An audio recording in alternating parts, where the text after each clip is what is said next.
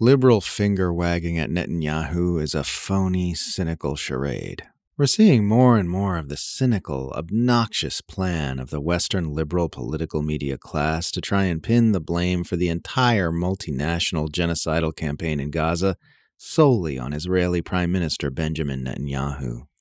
There is growing opposition to Netanyahu's war machine, reads a new tweet by Senator Bernie Sanders. More Americans than ever are standing up against this horrific war in Gaza, which is causing tremendous suffering amongst the Palestinian people. This is on the same day we learn that the Biden administration has quietly signed off on the delivery of billions of dollars worth of 2,000-pound bombs and warplanes for Israel to use in its ongoing massacres of civilians in Gaza. There is absolutely no excuse for continuing to babble about Netanyahu's war this far into a U.S.-backed genocide. This is Biden's war as much as it is Netanyahu's, and Sanders supports Biden. Sanders has been at this shtick for a while now, working to insert the idea into public consciousness that what we are seeing from Israel today is some kind of fluke aberration in the apartheid state's history and not the obvious fulfillment of its inbuilt nature. The other day, he publicly griped that the Israel of today is not the Israel of Golda Meir, falsely suggesting that there was once some kind of golden age in which Israel was not an abusive ethno-state built on ethnic cleansing, oppression, racism, and injustice. In an Al Jazeera article published earlier this month titled, "This is not Netanyahu's war, it is Israel's genocide," Ahmad Ibsais berates Sanders and his fellow progressive Senator Elizabeth Warren for this pernicious narrative control campaign, saying that blaming Israel's blatant human rights abuses, disregard for international law, and open celebration of war crimes on Netanyahu alone is nothing but a coping mechanism for liberals like Sanders and Warren. Ibsais writes the following, quote, "By blaming Netanyahu for the suffering and oppression of the Palestinian people, past and present, they keep alive the lie that Israel was built on progressive ideals rather than ethnic cleansing. By blaming Netanyahu, they whitewash their seemingly unconditional support for a state blatantly committing war crimes and crimes against humanity. By blaming Netanyahu and casting Israel as a progressive, well-meaning state that would respect international humanitarian law but is currently taken over by a bad leader, they are absolving themselves, and the U.S. at large, of complicity in Israel's many war crimes." End quote.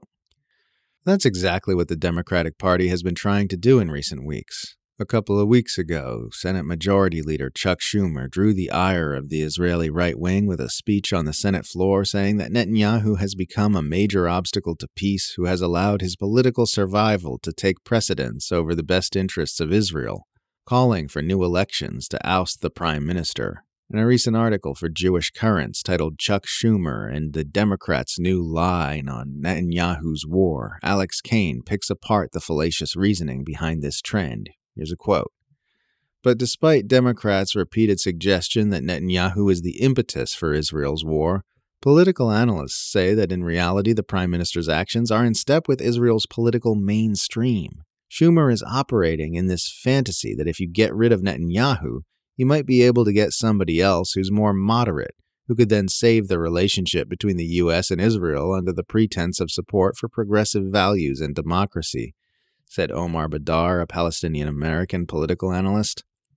But this narrative ignores how Israeli politicians almost across the board agree with Israel's conduct in Gaza, as do the majority of Israelis. Yair Lapid, the former prime minister and head of the Israeli opposition, supports the ongoing assault, as does War Cabinet member Benny Gantz, Netanyahu's main political rival and the man who, according to polling, would become prime minister if Israel held elections today.